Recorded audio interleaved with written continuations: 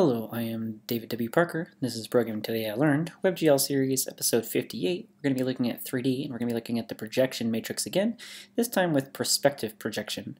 So if you think about what perspective projection is, it's basically what you see in real life out of your own eyes when you're looking at objects, and objects in the distance are smaller than objects that are close to you. And so let's take a look at that today. Jumping into our program here, we have a lot of regular default things that you should be very familiar by now. So I'm going to scroll past the majority of it. I'm using the Z for down and up here rather than X, Y, X and Y.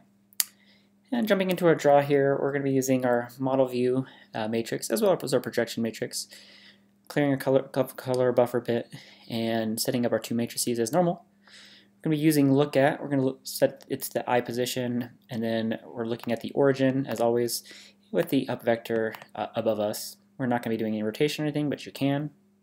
And then we're going to be using this perspective function given by the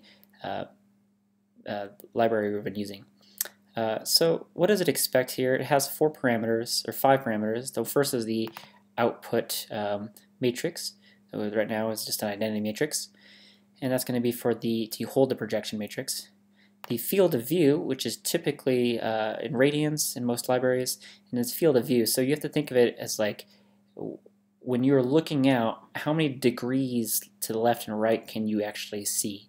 So if you think here's a triangle, basically what is that in radians? So we're going to go with 90 for this. Aspect ratio, this is typically the viewport width over height, so the canvas width over the canvas height.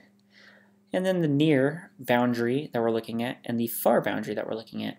And so, that'll set up our box just as we've done before. So there could be things out of the perspective if they're too far away, or if they're in fact too close. If we set the near to be a greater number, it could end up making things being too close.